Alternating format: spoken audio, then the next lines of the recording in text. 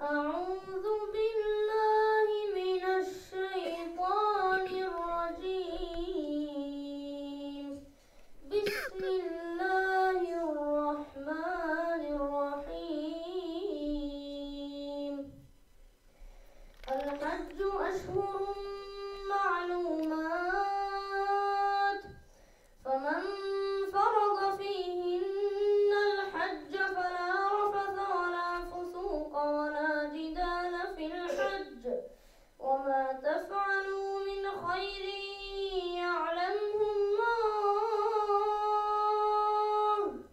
وتزودوا فإن خير الزاد التقوى، واتقون يا أولي الألباب. ليس عليكم جناح أن تبتغوا فضلا من ربكم، فإذا أفضتم من عرفات فاذكروا الله عند المشعر الحرام، واذكروه كما هداكم وإن كنتم من قبله لمن الضالين. ثم أفيضوا من حيث أفاض الناس واستغفروا الله، إن الله غفور رحيم. فإذا قضيتم مناسككم فاذكروا الله كذكركم آباءكم أو أشد ذكرا. فمن الناس من يقول ربنا آتنا في الدنيا وما له في الآخرة من خلاق، ومنهم من يقول ربنا آتنا في الدنيا حسنة وفي الآخرة حسنة وقنا عذاب النار. أولئك لهم نصيب مما كسبوا والله سريع الحساب. واذكروا الله في أيام معدودات، فمن تعجل في يومين فلا إثم عليه، ومن تأخر فلا إثم عليه، لمن اتقى. واتقوا الله واعلموا أنكم إليه تحشرون.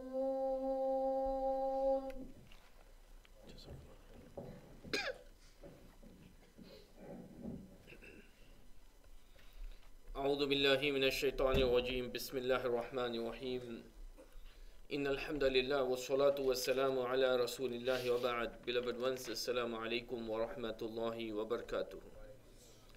These were some of the verses related to Hajj, which has been mentioned quite in detail in Surah Al-Baqarah, especially from the verses around 195, 194 and so forth.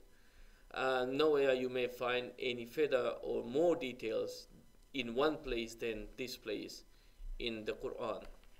Many verses have been recited and many not regarding this right here in this place.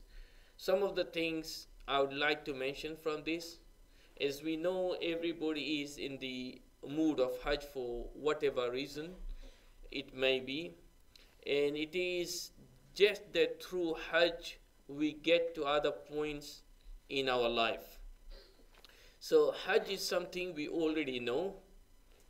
Maybe you have performed it, maybe you want to, or maybe you have the intention again to do so.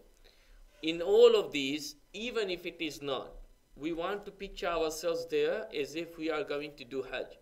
Let us see some of those things, and before we open it, if there are any questions at the same time, bi-idhnillahi ta'ala. Now, normally the actual Hajj part has two things, Umrah and Hajj. Umrah, scholars have differed whether it is a pillar of Islam or not, but Hajj we have no doubt it is. Some they say it is, some they say do not. Let us put it with Hajj. They are two separate things. So based on the views, it will be whether you have to do Umrah or not. But normally, any person who has not done, they normally do it. And we know that Hajj are of three types: Tamattu', Qiran, and Ifrad. So Tamattu' is where you do Umrah and then you get out of the Ihram. Ihram is referred to two things. One is the code of dressing, which applies on men and also on women up to an extent. Then there is the ihram, which is the intention itself. Without intention, your Hajj and Umrah or any other of your deeds will not be accepted. And the libasul ihram, the clothings of ihram, if you do not abide by that, it can be compensated by fidya, atonement. Right? So let us see this Hajj and Umrah. First we do Umrah and then we get to Hajj.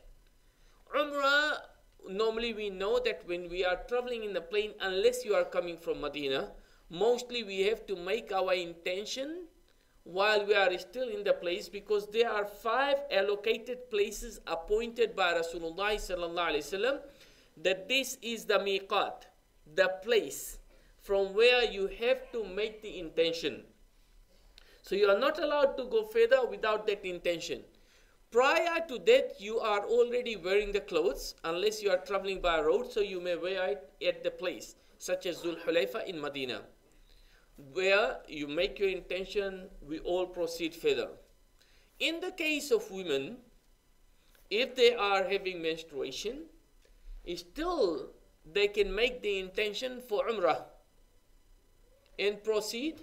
Once they are clean, they will take shower and clean themselves and go and continue with their Umrah and perform it as a regular person. Say for example, she is going now to Mecca and her menstruation is possibly on 7th or 8th of Dhul Hijjah, the Hajj starts in 8th. So she can still make the intention of Umrah, and if she purifies before that, even up to 8th Dhul Hijjah, no problem, then she can go and do her Umrah and then come back and redress herself again with the intention for Hajj. But if in case it does not happen, then she will change her intention for Hajj Iqran and continue from there to Mina. Now we are already there, we have done our Hajj, Umrah. In Umrah, there are certain things, we normally do 2 things, that's Tawaf and Sa'i, apart from shaving or clipping or dressing our hair. We know the intention with the Hajr Aswad, which we face after you start with Bismillah and Allahu Akbar, and then you go 7 rounds. Apart from the dua of Rabbana Atina between the Ruknayn in each round, the rest you can make any dua you want. After that, you pray behind the Maqam Ibrahim. It is the place where the stone is on which Ibrahim alayhi salatu wasalam was putting his foot when he stood up while building the Kaaba. If you are not able to pray behind it, then wherever possible, the 2 sunnah, if you are able to, it is good. Then you proceed to Safa wal Marwa. I'm not going to all the details. I'm just giving you what people have done or what you have done. So it's a revision and a lesson. So when you get to Safa, it's better while you are going towards the Mount Safa to recite Inna Safa wal Marwata min sha'airillah ila akhiriha fi Surat al-Baqarah. Then once you climb the mountain, then you face the Kaaba and you raise the hands to make the dua. With La ilaha illallah wahdahu la sharika la ila akhiri anjaza wa'da sadaqa abda ila akhiri, then you make the dua. Then you repeat this, La ilaha illallah wahdahu la sharika, till again you make dua. Then you repeat it for the 3rd time and then again you make dua. And then after 3rd you do not repeat but walk till you get to Marwa, and you repeat this scenario of Safa in Marwa without that in the Safa al Marwa, which you were doing while you were about to arrive to Safa. And you start from Safa Marwa. These are 2 mountains. The 7 rounds will finish on Marwa. This is your Umrah. You get dressed. For the ladies, they cut from the back and so forth, and then you are free and normal as if you are not even in Makkah, in the sense that whatever was halal for you is halal now again. Then the day of Hajj would come, and at this point, in this time, in this year, we know that the Hajj is starting on what day is Eid there? Thursday. So Arafah is Wednesday. So the Hajj will start on Tuesday. Jazakumullah khairan. So this coming Tuesday, today is Thursday, Friday, Saturday, Sunday, Monday, Tuesday, Hajj will start. The reason I'm mentioning it by day is I want you people to know these things. So follow it up mentally and spiritually. You feel that the Hajjis are going, you are dreaming about it, mashallah. They are moving in millions and millions towards Mina. So you have to know it will start on Tuesday. Some they go before that, you are allowed to go, but the sunnah is to move at that time. We cannot follow sunnah in everything because of the population. It's not possible, the number of people who are there. So there will be ups and downs. So you arrive in Mina, you pray Zohar 2 rak'ah. The sunnah of Rasulullah sallallahu alaihi wasallam to pray it 2 rak'ah and not 4. 2 rak'ah, but in Zohar time. When Asr time will come, you pray Asr 2 rak'ah. Maghrib time comes, pray Maghrib 3 rak'ah. Isha time comes, pray Isha 2 rak'ah. And then whatever you want to do and sleep and whatever, till Fajr, you pray your Fajr. Then you move towards Arafah. You can move even before, even later than that. Then you go. The sunnah is that you do not enter Arafah before the zenith of the moon, when it goes towards the PM, towards the afternoon. You enter Arafah, the place of Arafah, at the time of Zuhr. But 99.99% whoever is targeting Arafah, they all enter, because it's not possible to follow this one. Because you would be in a valley. Valley has got no place. No, it's a big valley. It's there is nothing apart from water flowing place, possibly if a lot of rains come and things, and there is no facilities there. You know, Arafah itself is tough, so they move everybody inside anyway. So you stay there. The time of Zuhr comes. You pray your Zuhr 2 rak'ah. The sunnah is to pray Asr with it 2 rak'ah also. In the khutbah in the Masjid there, Masjid Namira and all these things we know, the best thing on that day is to make dua. Not tasbih, not reciting Quran. It's not that you are not allowed to do it, because there will be a time you will get tired. But if you have all the options in front of you and you are ready for all of it, always start with dua. That is the place of dua. You can make if you stand and face the Qibla, that is the best. If you cannot, in whichever way, it is okay. Now the hours are long, 4 or 5 hours. It's a challenge. You can't continue anyway. So whatever you can, wallahi, by the time you get out of Arafah, you will feel that you have not done enough. You feel so empty in one way that, Ya Allah, I had been waiting for this day to come in my life. I gathered money, possibly. You people don't care about this part of it, because most of you can afford going every year if you really want to. But people from poor countries, you know, maybe they went on sadaqah and things. Even they, most of us, we cannot focus for those entire hours. It's a challenge. Hot weather, even if it was cold. There are so many things. Important thing is you keep on doing whatever you can, and keep on trying. Even if you fall asleep, okay, I'm going to do a rest with the intention to revive myself and come back and do. I'm not going to give the tips of the food and stuff, because we don't need it. So, okay, that's what we do. And then the moment the sun starts to set down, you are not allowed to pray in Muzdalifah, in Arafah Maghrib, though the time for Maghrib starts. But the sunnah is to pray your Maghrib and Isha in Muzdalifah. That is on our way back from Arafah to Muzdalifah, then back again to our original destination, Mina. Coming on the way to Muzdalifah, it's very important to spend the night there. Ashabul Azar, those who have got legal excuses, they can proceed earlier and so forth. And that is also very important, to stay there and then pray your Fajr. And when it gets very lightened in the east, to keep on making dua till then, in the Mash'ar or wherever you are able to in Muzdalifah. That's a very challenging place due to limited facilities, extremely limited facilities there. Then you go to Mina. You may choose directly to go and throw the stone. On that day, we throw it only on one place, the biggest one, Al-Aqaba. After that, you sacrifice. After that, you shave, not your beard, your hair. Just don't take the message wrongly. And then you use your head and shoulders shampoo. And then you get dressed to go to Makkah to do your tawaf and sa'i. And tawaf and sa'i is a pillar of Hajj, as wukuf fi Arafah is a pillar of Hajj. And this tawaf and sa'i is for Hajj, not the Umrah one that you had done already. After this, everything which became restricted on you because of Hajj becomes halal to you again, open, everything, including your wife. Right? And then you come back to stay in Mina, where you spend the night, 2 nights, 3 or 3, to throw the stones on the coming days in Jamarat. And after that you go to Makkah, and then on the final departure you throw the, do the tawaf al-wida' to go home.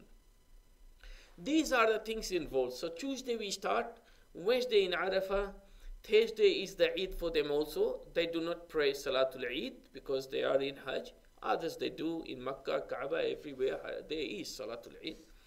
And then they stay back and they throw the stone on Saturday, Friday, the second day of Eid, and Saturday. Majority of the Hujjaj, they would move out of Makkah, Mina on Saturday. There will be others who would wish, who would stay back to throw it on Sunday, which is more perfect and better if you are able to. And then, of course, they start to come back.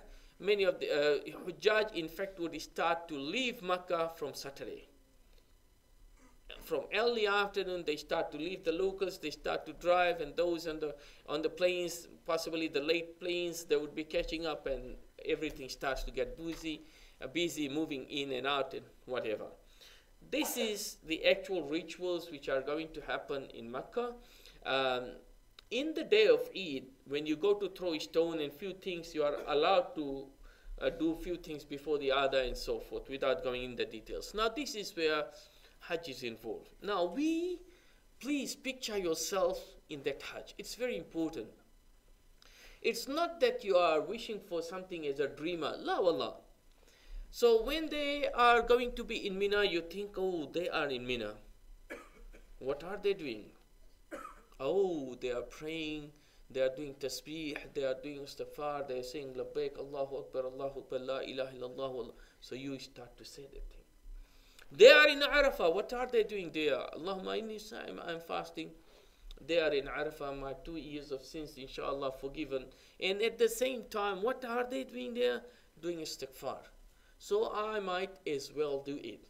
And the most beautiful of the hours would be from 12 about their time till sunset. That is just around 6 sometime.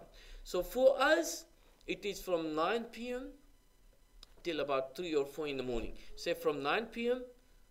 on Thursday till Fajr time. That's on Thursday. Fajr time on Thursday. So that is the time where they are going to be actually making dua in Arafah, and the Arafah continues till the middle of the night.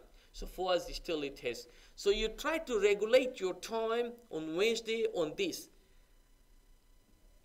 to keep on asking Allah. You would be waking up for suhoor. That is also the time for Arafah. Actual time of Arafah is still there. Sa'at al-istijaba is still there. Do not miss out on that. That is the day when Allah forgives the majority of the maximum majority, any biggest number of people whose sins are forgiven at one time, in one occasion, is Yawm Arafah. You do not want to miss out on that. It's not that only who are there, their sins can be forgiven. Why should we be left behind? Allah is most generous. Allah is of forgiving. He would love if you raise your hands and you say, Ya Allah, I'm not there. but you are all knower, and you know that I want also to get the rewards of those people, Allah will give it to you, inshallah. You never know. So you have to involve yourself, and that's why I wanted to remind us of this. And then one of the most important things, brothers, I keep on reminding is al-istighfar. And we know al-istighfar min aham al-asbab li jalb al-rizq. One of the most important reasons for the rizq to come is istighfar. فقلت استغفروا ربكم إنه كان غفارا يرسل السماء عليكم مدرارا ويمددكم بأموال وبنين ويجعل لكم جنات ويجعل لكم أنهارا. About Nuh alayhi salam and his people, when he told them what to do in Surah Nuh, I have said it many times, and I've invited you people and requested you to go and read this surah in what they have been promised. We know that rizq is basically our talab, our request, our whatever, it is all to do with rizq. Rizq means sustenance. Now, your child is a rizq, your wife is a rizq, your money is rizq, the knowledge which you get is rizq, and the amount of ibadah you do is the most important rizq, and the Jannah which you will get is the finale of it all. And to get that, you need all of this rizq. So subhanallah, everything revolves around rizq. And that all of this comes from فَقُلْتُ اسْتَغْفِرُوا رَبَّكُمْ إِنَّهُ كَانَ غَفَّارًا. Istighfar, istighfar, istighfar. And you really have to mean that you are doing istighfar. You know, it's not just with the tongue you are doing istighfar and you don't even know what you are saying. Then then I said, brother, what you said? Oh, I don't know what I was saying. You don't even know. This is not istighfar. Istighfar, you really know that you are saying astaghfar, astaghfar, astaghfar. You know, astaghfirullah, astaghfirullah, astaghfirullah. And it's amazing that the amount Allah subhanahu wa ta'ala is going to bless us all with. And you know, the magical part of it is that whenever we have a musibah, some form of issues, problems in us, people that differ how to tackle it. Same problem, difference amongst the people. Yes, there are certain things to do with your genes, your biological background, or family history, or whatever. I am with you. But you see that one same type of problem, one person is sick, another one is in hospital, third one gets in heart attack, and another one feels nothing. And everybody are going through the same issue. Yeah, all of this is besides the point. But what is really going to help you is this istighfar. It brings you peace and tranquility, and gives you, when you have that kind of belief in it, ajaib. And then when you take care of your families, your kindred and so forth, Allah subhanahu wa ta'ala increases your rizq. Allah subhanahu wa ta'ala lengthens your life. Subhanallah, you know, most of the time we say, hey, spend in the path of Allah, do this, man, come on, this. You said this is difficult. Okay, fast, man, these 9 days. Shaykh, you know, I love my food, and we have got so many barbecue chops here still in New Zealand. Though the supply, they can't supply, but I can't restrain myself from food. Fine, keep on eating. But if we can't even do istighfar, you can't even call your mom and dad or your brother or son or fellow Muslim brothers and say Assalamu alaikum, then what is left after that? Nothing. You can't do anything, that means. So rejoice these 9 days, and then the Eid will come and the celebration starts anyway. Saying salam, catch up with few of your friends, you say Assalamu alaikum, you know, make one text and send it to too many. Say, I love you, brothers and sisters, for the sake of Allah subhanahu wa ta'ala. You really mean it when you say that, and so forth. Ways to get rewards. Try to create your own way. Think from. Don't focus only on what we said or what came to you in WhatsApp. So this is an idea. This is an idea. This is an idea. Try to be innovative and try to think of something from your own self. Oh, I can do this. I can do that. Oh, you know. Okay, this week there are 4 brothers who have to clean this masjid. I'll tell them I'll do it alone. See? We take things like this lightly. It's not easy, but the rewards, Allahu Akbar. So let us be that way. Jazakumullah khairan. And I pray to Allah that may Allah give us the rewards of those who judge. May Allah give them the rewards of their hajj and forgive their sins. Ameen. Jazakumullah khairan. Fadal ya akhi. pay your money, you go, say, for example, from New Zealand or Australia or whatever in the world, once you pay your money, isn't that from your intention that you go for Hajj? Yes, that's the intention. You are going for Hajj, but you do not want that intention, otherwise everything will become restricted on you because you may have to pay in Ramadan. So the application of the restriction starts from when you get to the point of the miqat, and from there you say labbaik Allahumma laka umratan, or umratan wa hajja, depends what you are doing, or labbaik Allahumma hajjan if it is only hajj you are doing. So from there the restriction applies, not before. So even if you wear the ihram clothes from here, you are just wearing clothes. Yeah, so no restriction applies at all. It is only from that point where you make the intention. Okay, so when you pay your money, isn't that making you pay? Yeah, you have made the intention, and if la qaddar Allah something happens and you die, inshallah you won't die. Just as an example, you get the ajr of Hajj because the intention was there, and Allah knows your intention. But the regulations of the Hajj only applies from a certain place at certain time. It does not apply before. And this is taysir min Allah to make things easy. Allah could have said, from the moment you make the intention, all the regulations applies. Khalas, some of us, we make intentions for 2 years before. Then everybody would be khalas, you know. It cannot be. So it is taysir from Allah subhanahu wa ta'ala that it only applies from a certain time. But the rewards, as I said, will be given if for some reason you couldn't make it, inshallah, because you had a genuine intention for that. And Allah is not going to deprive you of that. وجزاكم الله خيرا ربنا آتنا في الدنيا حسنة وفي الآخرة حسنة وقنا عذاب النار سبحان ربك رب العزة ما يصفون وسلام على المرسلين والحمد لله رب العالمين والسلام عليكم ورحمة الله وبركاته.